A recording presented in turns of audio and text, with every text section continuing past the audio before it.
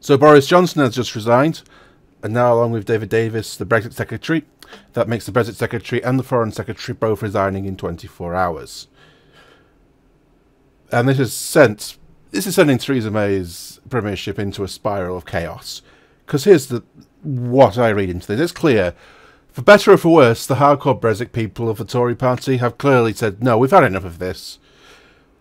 We can't pursue our agenda inside the government. We're going to quit and just throw stones at you from the backbenches until you cave into our demands.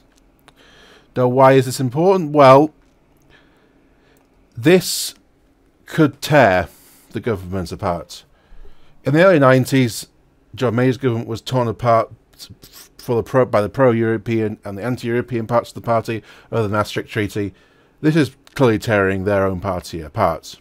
Only a few weeks ago, the Remain Conservative MPs were threatening a rebellion over the withdrawal proposals, and now David Davis and Boris Johnson have now quit because of that, really, because they feel that, for better or for worse, that Theresa May is not hardline enough.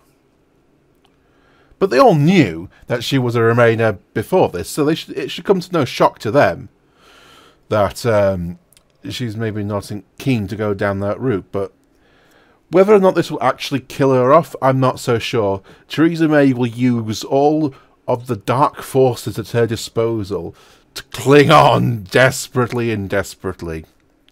But at least with those two now out of the government, it gives the Vote Leave hardliners a lot of ammunition to now just start throwing pebbles.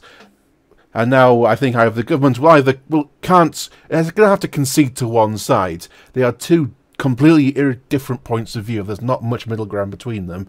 Either she'll have to go with the Remain lot, or she'll go with the hardliners. And if she can't do that, if she's caught in the middle, then the government will just fall apart, because there is no reconciling between two difficult points of view on this.